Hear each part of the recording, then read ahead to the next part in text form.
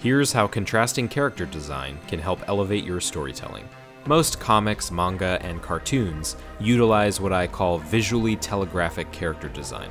In other words, they use body language, body size, build, and costume to instantly tell you something about the character.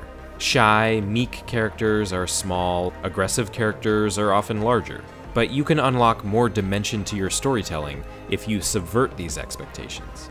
In Interdimensional 3, our large, muscular sword and sorcery hero spends a lot of the comic in a living nightmare, where she's terrified, acting completely contrary to what you would expect from such a physically strong character. Likewise, the villain tormenting her is a cheerful, cartoony, whimsical chili pepper, which of course makes him all the more scary.